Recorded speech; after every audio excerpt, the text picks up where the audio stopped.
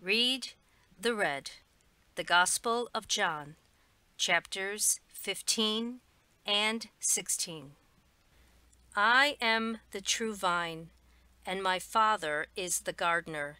He cuts off every branch in me that bears no fruit, while every branch that does bear fruit he prunes, so that it will be even more fruitful. You are already clean because of the word I have spoken to you. Remain in me, as I also remain in you. No branch can bear fruit by itself. It must remain in the vine. Neither can you bear fruit unless you remain in me. I am the vine, you are the branches. If you remain in me, and I in you, you will bear much fruit. Apart from me, you can do nothing. If you do not remain in me, you are like a branch that is thrown away and withers.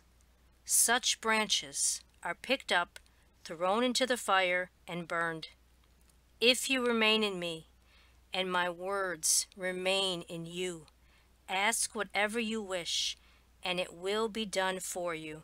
This is to my Father's glory, that you bear much fruit, showing yourselves to be my disciples. As the Father has loved me, so have I loved you.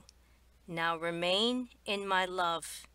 If you keep my commands, you will remain in my love, just as I have kept my Father's commands and remain in his love.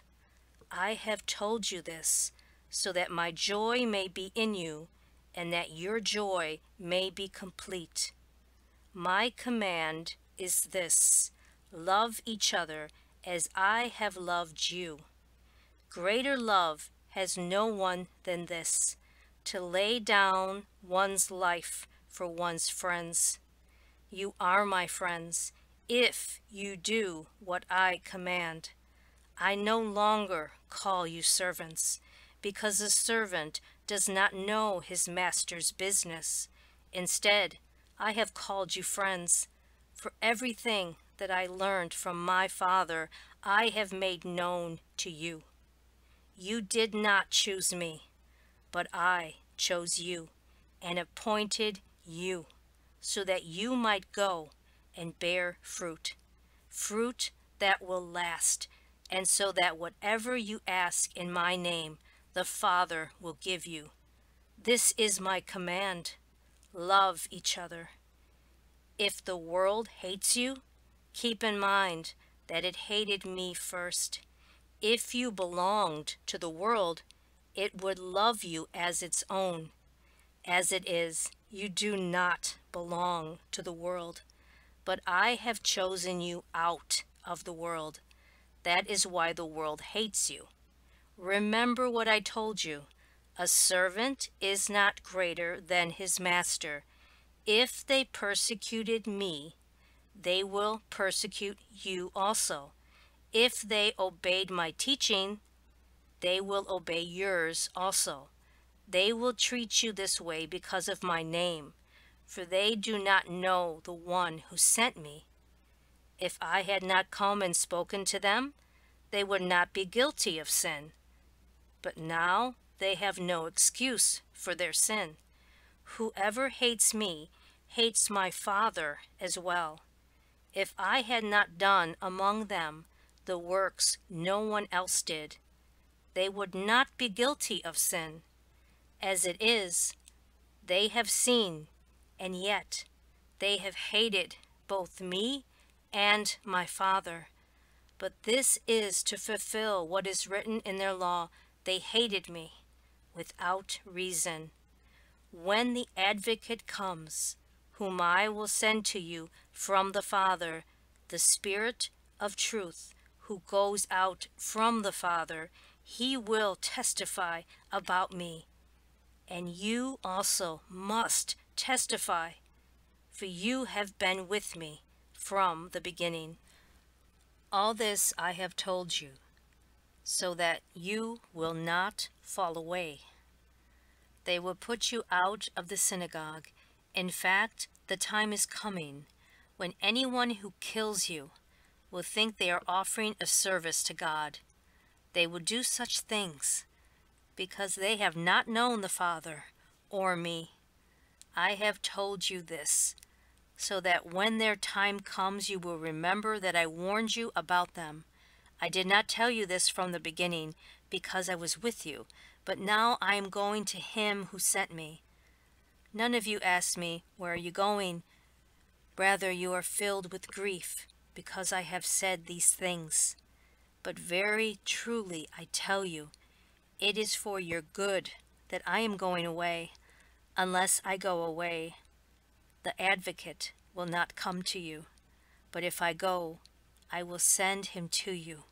When he comes, he will prove the world to be in the wrong about sin and righteousness and judgment. About sin, because people do not believe in me. About righteousness, because I am going to the Father where you can see me no longer. And about judgment, because the prince of this world now stands condemned. I have much more to say to you, more than you could now bear. But when he, the Spirit of truth, comes, he will guide you into all the truth. He will not speak on his own. He will speak only what he hears, and he will tell you what is yet to come. He will glorify me, because it is from me that he will receive what he will make known to you. All that belongs to the Father is mine. That is why I said the Spirit will receive from me what he will make known to you.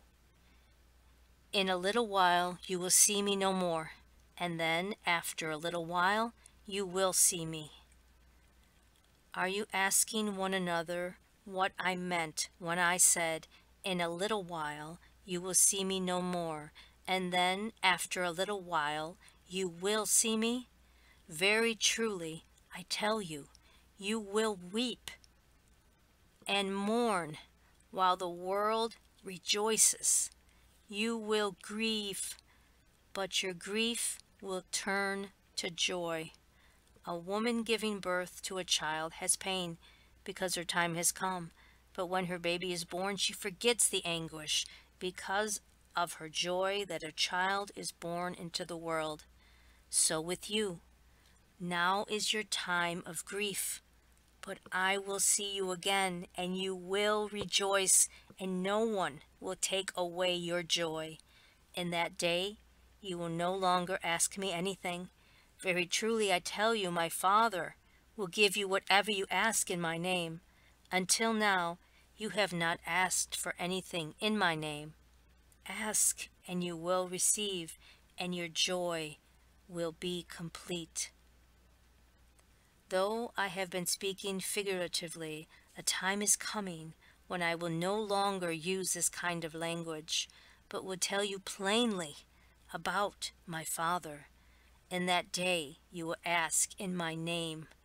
I am not saying that I will ask the Father on your behalf. No, the Father himself loves you because you have loved me and have believed that I came from God. I came from the Father and entered the world. Now I'm leaving the world and going back to the Father. Do you now believe? A time is coming, and in fact has come, when you will be scattered, each to your own home. You will leave me all alone, yet I am not alone, for my Father is with me. I have told you these things, so that in me you may have peace. In this world you will have trouble, but take heart. I have overcome the world.